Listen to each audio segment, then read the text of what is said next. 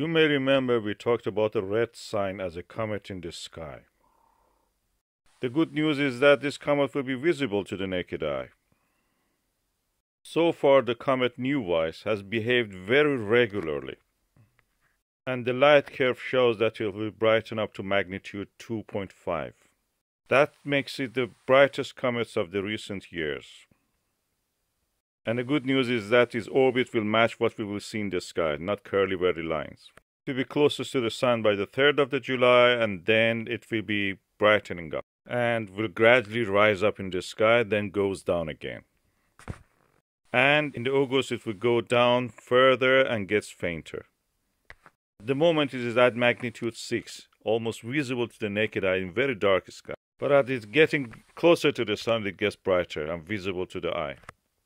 For finding it, you have to look toward the west, northwest. That is the way.